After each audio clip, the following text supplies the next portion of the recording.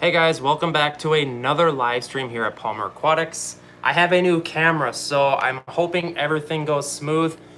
I'm trying to upgrade the channel a little bit with some higher quality. Let me know if it looks clear in the chat. Today's video is going to be specifically aimed at cloudy aquarium water and how you fix it. So I'm gonna bring up the chat here. I always get messages regarding cloudy water, and that's kind of what is bringing on the video here. I know William sent me a message not too long ago about his cloudy water, and William, this isn't directed at the fact that you asked me this question. I always get it, so don't feel bad. Let me bring up the chat here. Hopefully you guys can't hear my daughter screaming upstairs. I'm guessing my wife's giving her a bath, and when she gets out of the bath, she just goes bananas and runs around the house butt naked. It's her thing, but my wife chases her so that she doesn't pee all over the floor, because that's happened a dozen times already. And yeah. All right, so let's bring up this chat. But yeah, clearing up aquarium water. First of all, what my go-through process is, first of all, I first personally prefer the person asking me the question to send me a picture of their tank setup, because a lot of times a picture can answer a lot more than just sitting there and texting. And I absolutely go bananas when people are messaging me all the time, and I can't, like, I want to help them so bad, but I can't see their tank, and I can't, you know what I mean? Like, so if in the future, if you ever message me, be ready to send me some pictures, because it drives me bananas. All right, so checking out the chat here, we're gonna see who's here. And by the way, guys, I apologize. I haven't been live streaming as much as I wanted to be. I just upgraded the camera, and it's just, it's crazy getting everything going. But now that I have the camera all smoothly set up, this should be going great. I wanna check the quality here. Let me know what your quality is. Quality 720. Yeah, see, even though this is a 4K camera, it's still at 720. Hopefully it looks better. All right, I'm gonna quit blabbing. Let's check out the chat. Bug Gus is here, Hunter's here. Guess I should move to my computer, he says. Matt's Fish Keeping, how's it going? Happy Toast, what's up? Regan is here, just started up a 55-gallon tank, and it's very cloudy. Okay, well, this is perfect, Regan. You're gonna have to try to stay in touch in the chat with me, because I'm gonna use you personally as a example right now, because I'm gonna pick you with questions. So you're gonna be our experiment, essentially. And don't feel bad. Hopefully you can play along with it. Michigan Aquatics is live. I feel bad. That sucks. All right, Aquaball says, hello everyone, Happy New Year. My New Year's resolution is to live stream way more. So I should probably set a goal to do maybe 2 or 3 a week. But yeah, that's my goal, to do a lot more of it. I don't have a specific parameters at how often, but anyways. All right, so Regan, tell us about your tank setup and what filter. Actually, I have a list of what I go through when people ask me this, so I'm going to walk you through it as well. And I'm really happy you're here and have this issue right now. All right, first of all, number one thing I ask, have you tested your water? And I know a lot of people hate this question, and in the Facebook groups you see a lot of this. Everyone says my water's fine, and it's because I understand testing water is super annoying, and it's kind of complex, and a lot of us don't want to screw around with it. And it's completely fine if you haven't tested your water, so don't feel bad, or if you don't even have a test kit, because it's really, that is the reality of it. And a lot of people tell me, I don't have test kits, I don't test, I've been keeping water for years, or keeping fish for years, and it's completely fine. All right, Hunter says, meh, I know people who got engaged at 15, laugh out loud. All right, so let me know if you have tested your water, and it's completely fine if you haven't. Let's just pretend like you haven't tested your water, because you don't have a test kit. And I'm gonna say by stating that you should buy a test kit, and a lot of people say, I don't want the complexity of it.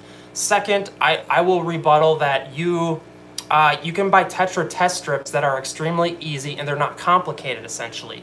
Lisa's Aquatic says, what's up, Palmer? How's it going, Lisa? All right, Regan replied, I have a test kit, but only tested on my 20 gallons since there are fish in that one. It didn't work the best. Yeah, and a lot of people don't feel confident that they're doing it properly, and there's just a lot of variables. So I guess we'll just move on as you haven't tested it, and I just like to start with that. So my next question is this a new tank setup? Because this is a huge problem in the industry. New tank setups usually mean that the cycling process is pretty complicated and something just hasn't gone right.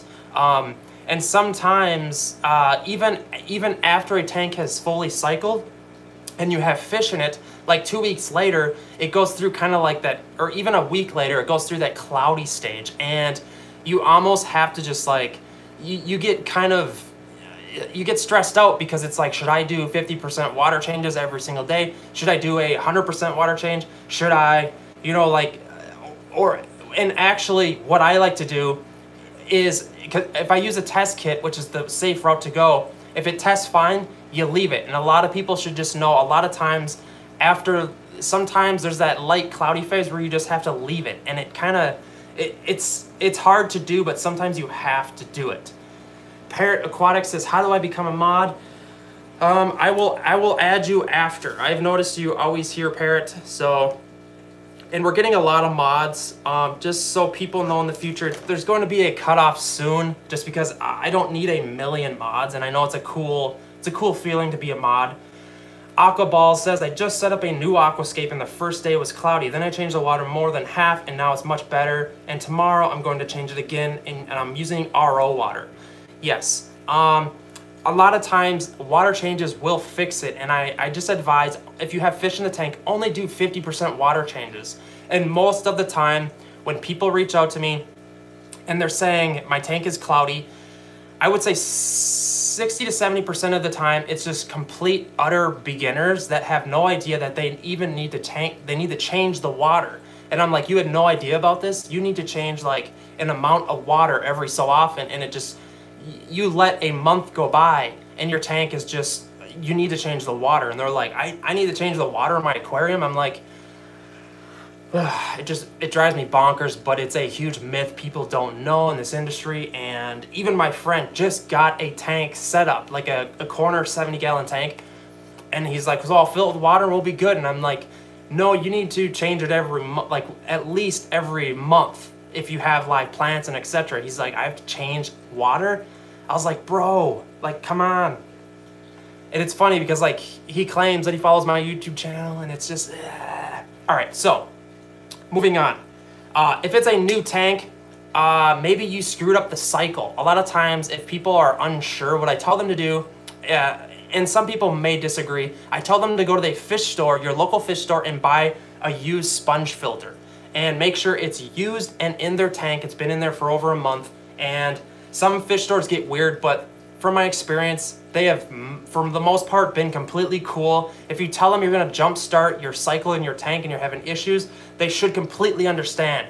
If they don't let you buy one, that is stupid. Like, if you fail at keeping your fish aquarium and all your fish die, you're gonna drop the hobby and they're not gonna make any more money. So tell them that. I don't know, it's, and what you do by throwing an established sponge filter in your tank is this is holding your beneficial bacteria and holding together your cycle in an established tank, essentially. And when you throw it in your new tank to where you have no idea if your cycle's good or not, then it basically jump starts it, and this is filtering your water, and within time, the beneficial bacteria are getting into your system, and it's a great thing. I highly advise people, like, don't even screw around with that whole cycling process. Go to your fish store and buy a used sponge filter, or if you're local to me, I will give you some used filter pad. You can also do that. All right, I gotta take a deep breath, jump in the chat here. Happy New Year, Wicked Tanks in North Carolina. Or is that what NC stands for? I'm not sure. Joe Black says, hey Palmer, you're awesome. Thank you, sir. Hunter, I mean, to be fair, I'm 75% sure I frequently mess up and drop one or two of the tests. I'm not sure what you mean on that, Hunter. I'm guessing you're talking to someone else. All right. Happy Toast, you should try using Aqua Clear. Happy Toast says, I have a 30-gallon for like 5 months and it's super foggy and it's a green tint. There are plants if that matters. If you're growing algae, for the most part, your water should be, your cycle should be good to go. And they say that once you start growing algae, that is a beautiful thing to actually see. And a lot of people hate it, but it actually means you have a fully established cycle and your tank is good to go. And maybe you just want to work on doing water changes from there on out, aqua balls. I'm not sure. I'm sure you'll get it figured out. You're a smart person. All right, so William says, I bought the kit today, hopefully no more brown water. And hopefully, William, you saw earlier, I'm not doing this video like targeting you or anything. I always get this message, and I think it's a good topic to talk about because a lot of people think that because you have aquarium, if your water's cloudy, a lot of them think that, you know, you can just throw a certain filter pad on your filter and it's gonna fix everything, because that's not really how it works. And sometimes, the polishing pad does work, but that's only if, you know, the biological side of your water is good to go and you're only needing to filtrate the mechanical side. And a lot of times it won't be cloudy. It'll be like, you'll see like tiny little particulates, and that's where the polishing comes in. If it's extremely cloudy and kind of like smoggy fog, this is a weird thing to talk about, but that's where the parameters, something's funky. And that's where water changes need to come into play. Your cycling probably could not be proper. All right. Dope Aquarium says, where's Jimmy? Lisa's Fishbowl Life. I would just keep doing water changes. My tanks started getting a lot of green algae, and more water changes really helped. I agree, Lisa. That's usually what I do as well. And as long as you're sure your cycle is, if you have some established media and you're sure that things are good to go, what I'll do is I'll do a 50% water change on a daily basis until it kind of clears up. But sometimes there's just that, what's known as the new tank syndrome, and it's just gonna pass with time. But if you have it, in this case, this is another case, William, in his case, his tank, I gotta slow down. His tank had been running for over a year, I believe, but then his tank got cloudy. So then that means it's probably water parameters. And, you know, in the first questions I asked him were, are you cleaning your gravel well enough? Because that is huge and that is key. A lot of people don't clean their gravel well enough. Get that gravel vac in there real deep. Make sure you're cleaning everything out. And the second thing I told him was, do you have I asked him, essentially, I should say. I asked him if he had any decorations that were hollow. And a lot of the decor you get at the big chain stores are hollow, and things get stuck in there. Sometimes a small fish will swim in there, it'll die, and it'll essentially rot and wreck your water parameters.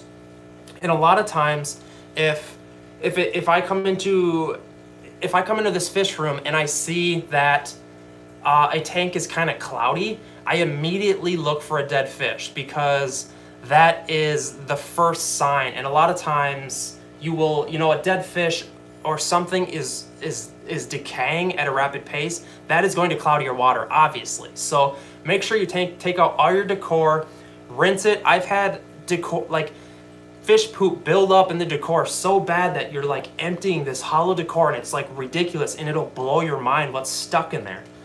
All right, we got a super chat from Lime Boy Fish. Thank you. There's no question, but thank you, sir. Guys, I'm worked up. I got a new camera and I'm just jacked to do videos. I just released a video on SRD flower horns. Maybe you guys saw that or not. I'm gonna do a bunch of live streams tonight and probably tomorrow. I got the Mountain Dew raging in my veins. Still got some of the Mary mashup. I love this stuff. It's a good mix. If you're not a Mountain Dew fan, sorry. All right, let's hit up the chat here a little bit more. Aquaball says, every time I put wood in an aquascape, it causes algae and fungus on the wood. Yes, that is very common. I have that same problem, Aquaballs, and I think it's because there's like a bacteria, gelatin-like fungus that grows on real wood, and it takes some time, probably like 6 months to a year, to kind of just like get rid of that. And a lot of times what I will do is I have some common plecos I know I preach to not buy them for your smaller tanks, but what I will do, I've talked about this in the past, I will take some of my common plecos and I will move them around in tanks that need cleaning. And specifically, aquaballs, I'm talking about that driftwood, because the real wood grows that fungus and it looks hideous on the eyes. And that's where the common plecos come in. I keep them in there for a week. I get them the heck out and then I switch them to the next tank that needs a deep cleansing because they are an utter complete mess. Anthony's fishy friend says, "What's up, Chris? You look super clean shaven, bro." Yeah, I actually, new camera, fresh shave. I shouldn't even, it's not even a razor shave. It's just, I'm hoping that this new camera looks a lot sharper, and there's a new light. I whipped up a DIY light on that tank. There's a bunch of Africans in there. It looks extremely ugly, and it's not the most ideal African cichlid tank, but all these tanks right now are pretty much, it's a short-term thing because I'm setting up all the tanks out in the store. Okay, Parrot Aquatics says, "Do you believe water conditioner makes a difference? I use cheaper one and it make my tank really cloudy." That's a very good question. I've always stuck with the Seachem products, and I know a lot of my friends where I do maintenance on their tanks, they buy a lot of the cheaper quality water conditioners, and I have a buttload of them. Tetra makes them. All the brands make water conditioners, and the reason I know I don't like to hype up certain brands, but the Prime is a extremely good product. Everybody raves about it, but it's because it does an amazing job. And just so people know that a lot of water conditioners, once that bottle's cracked, there's only a 1-year lifespan on that product, and that's a lot of people don't know this, but that bacteria actually, like, things happen to it. It's probably less effective. It'll probably still work, but I've heard a lot of experienced fish keepers talk about that, and it was news to me. So, and a lot of people are claiming Prime is awesome when a product is just like owns the industry, but they do a very good job. And if you want to save a little more money when it comes to buying Prime, you can buy a product made by Seachem that's called Safe, and it gets a lot more for the bang of your dollar, essentially. And it comes in a powdered form instead of liquid. I'm guessing the lifespan is a lot longer. So Anthony's fishy friend says, "I do way too many water changes. I use Safe." Yes, I'm fortunate. I'm on well water, so I don't use anything, but sometimes if things get funky in some of my tanks, I keep Prime on hand because it detoxifies a lot of different bad things in the water, and it's just a helpful tool to have in your arsenal. So Luke Vlogs and Gaming says, "My male and female Oscars are lip locking and shaking. Are they breeding?" When you say lip locking and shaking, that's probably on the more aggression. So I would say there's tons of videos on this. Maybe look up some of my videos. You're either gonna have to add more hiding places, more fish, other more aggressive fish that are gonna kind of like take all their attention off of each other, or you can add a lot more decor. All right, William had a question here I want to check out. "Can brown water affect my fish in a bad way? Should I ever worry if anything seems okay?" Yeah, William, this kind of goes back, you know, I could either ask 30 questions or talk about 30 different topics on different, you know, like cloudy water, brown water, but really it all boils down to testing. And I know it sucks. You said you ordered a test kit, you're on the right path. Some people tell me that they're too expensive. That drives me bananas kind of because, I don't know, I don't want to go down that wormhole, but instead, let's say, buy some Tetra test strips. Those are a lot cheaper, they're easy as heck, and they've been tested to be almost as effective as a liquid testing kit, essentially. And I know that you did say that, William, that the testing kits are expensive in your area. That could be true. I know it kind of sucks because it's like you're buying the money you want to put into your tank, you want to put towards cool fish and cool plants and decor. You don't want to throw it at something as stupid as like essentially a chemical. I understand it. Like when I used to really be into cars as a young juvenile lad, essentially, it would, you know, like instead of fixing my car, like the brakes would be bad. But I'm like, I don't want to buy the brakes. I want to buy a subwoofer. You know, like that's way cooler. And it's essentially sort of like that, but you need the test kit in your arsenal. You know what I mean? And my wife would always complain. We'd be driving around in this Honda Civic beater, and I'm like, yeah, it's so cool. Look at my spoiler. And she's like, yeah, but your gas gauge doesn't work. And I'm like, gas gauge? Like, you don't need that. I always remember those days. All right, let's check out the chat. I'm super behind. All right. Aquaball says, I am testing the water right now while we're speaking off the new Aquascape, using the API test kit. Yeah, the API test kit is probably one of the best. I would highly advise. I'll throw a link in the description box to the API test kit, now that I think of it. All right, so what other things do I have written down to talk about? Cloudy water. Have you gravel vacked good enough? How many fish are in your tank? And sometimes people have like overstocking. You have an Oscar fish in a 29-gallon tank. That's really common, or they have a full-size cichlid in a 55, or they have goldfish in a 20-gallon tank. You know, the bio load, I always tell people to keep up with goldfish, and like a 4 or 5 inch goldfish in a 20-gallon tank, you're not to be doing water changes every single day. And people were like, what? I had a fishbowl growing up, and we didn't even change the water. And I'm like, deep breaths, Chris, deep breaths. All right.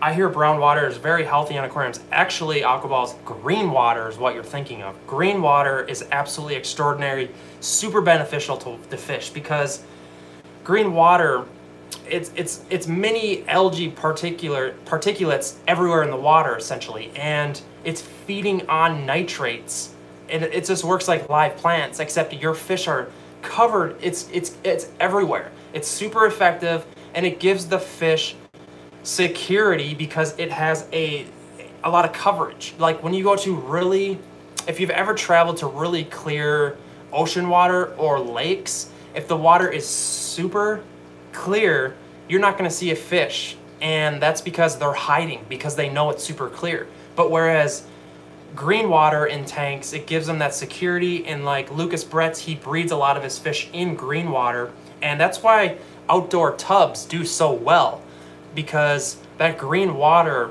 is absolutely extraordinary for the fish. And a lot of people haven't talked about this. Corey talks about this, which is super cool.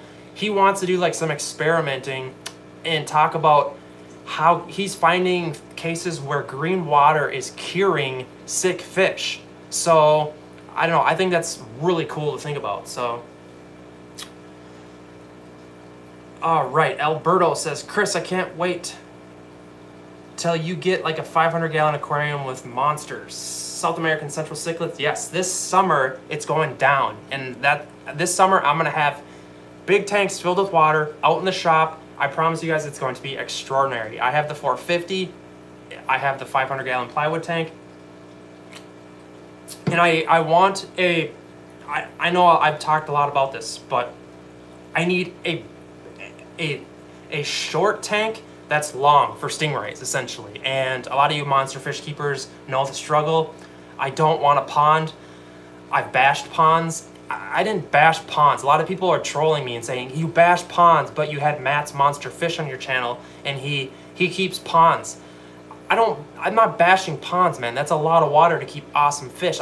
My preference is I want a tank. I want a pane of glass to be able to see it. Don't get me started, people. Just kidding. Are you ever going to do a big pond, Chris William just says. That's probably a little late in the chat, huh, William? I probably will not do ponds. Maybe tubs, like outside, but I'm not super into ponds, just because like I need the pane of glass. How do you feel about a single blood parrot or single fancy in a 29-gallon tank? That could work.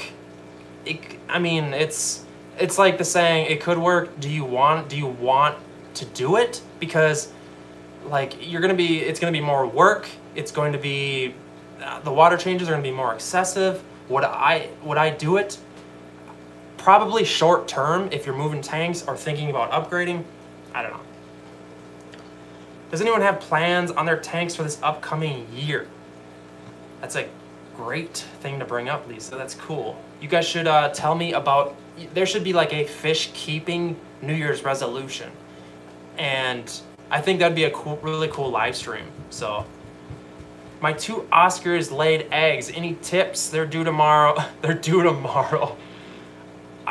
Wow, the chat just jumped on me. I apologize. I gotta find that.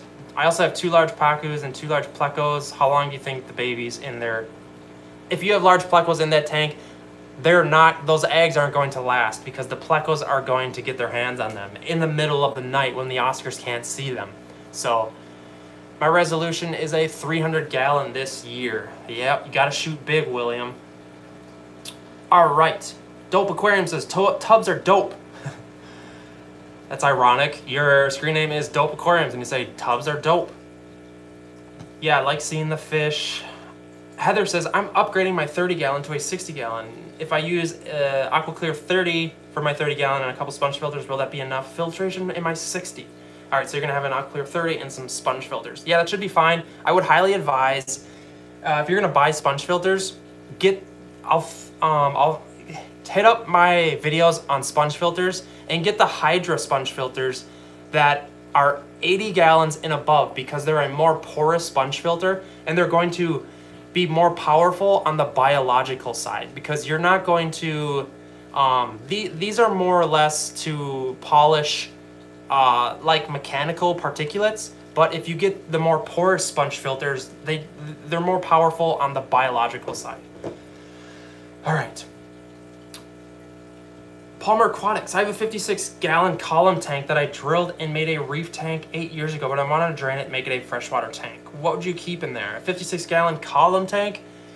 Big fish types. You're looking for big fish. 56-gallon tank. I would say I get some blood parrots. They're pretty slow growers. I would get some black convicts to kind of like even out aggression. I would also... Oh, it sounds like my daughter's right outside the door. But yeah, I lost my train of thought. I don't even remember what question I was answering. All right, let's hit the chat here. Alberto says, I have river rocks blasted with light and crazy algae growth all over them. I swear it's made my water better. Yes, algae, a lot of people hate algae, but it's feeding on nitrates and it's helping your water parameters essentially. So it's a double-edged sword. It looks disgusting. I personally don't mind it unless it's on that front pane of glass or if it's on that back pane of glass and it just looks kind of spotty and nasty. I'm not a fan of that. So that would look amazing.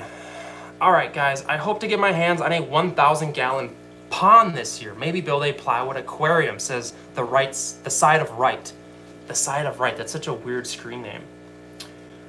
All right, let's see here. Lisa's Aquatics comments at Lisa's Fishbowl. I'm getting my coral on Thursday. Pretty stoked. Lisa, you gotta put out some more vids, man. I'm turning one of my reef tanks into a shelly tank. Yes, I'm Dope Aquarium. I'm glad you brought that up. I either want to do a planet tank or a shelly tank again. And shellies I absolutely adore. Lisa's asking Dope Aquariums, how many tanks do you have? Ethan says, a parrot could work, but I think a 6-footer would be more suitable. That's true. It would probably work and maybe plan on upgrading in like a year or two. It really depends how fast your blood parrots grow. To be completely honest, you can't put a big fish in a 56-gallon tank. You could maybe do like 1 or 2. Jack Dempseys are also pretty slow growers. That's what I would probably put in that tank. A couple of Jack Dempseys, maybe a blood parrot, and cross your fingers it works. Get a lot of hiding spots. It's that would probably be the coolest tank for me. But I've had some complaints on setting up tanks for friends recently, and some of them I bring them free fish because my fish breed and I just bring them to them. And some of them have been complaining that I'm only putting like, they complain that they can't have more fish together. You know, they want to do less maintenance on their tanks. So I'm like, okay, well, we got to put tougher fish in here, you know, cichlids, tougher fish. And it's a complaint that they can't have more fish in a colorful tank. And I'm like, well, you have to choose. If you want a tank full of rainbows and more beautiful community fish, you're probably gonna have to do a little more maintenance than you're doing right now because, you know, a water change once every 2 months just isn't cutting it. And those fish are less hardier. I don't know, this is, it comes and goes, you know what I mean, with what people say. The test kit came up with 0 ppm ammonia. How about your nitrates, Aquaballs? Jack English says, I'd like to try shell dwellers, but they're pretty expensive. I've seen flower horns the same price. That's super true. Shell dwellers are expensive, especially like if you're in a weird spot like me and you just don't, you know, it's really common to see shell dwellers around here for like 20 to 30 bucks each, which is pretty expensive for small fish. All right, guys, I think I'm gonna wrap it up. My wife keeps texting me. I think it's time to eat. I'm gonna do a bunch of live streams tonight, so this is not it. You guys should comment. Video is lagging bad, Chris. All right. Well, I'm ending this anyways, William. So my next live stream, I'm gonna boot everyone off of Netflix, and I'm gonna put the Smackdown on. Comment in this video, you guys that are still here. I need some topics for the live streams to come tonight. They're probably gonna be around the 7 to 8-ish mark. So. All right, guys, this wraps up the live stream on cloudy aquarium water and ways to fix cloudy aquarium water. We talked about that. Just get yourself a test kit just to make sure to fix the cloudy water. That if you're gonna send me questions, which is completely fine, I'll help you. Be ready to take some pictures of how cloudy your tank looks, because there are different effects. Whatever. I'm gonna quit blabbing here. Hit the like button. All right, guys.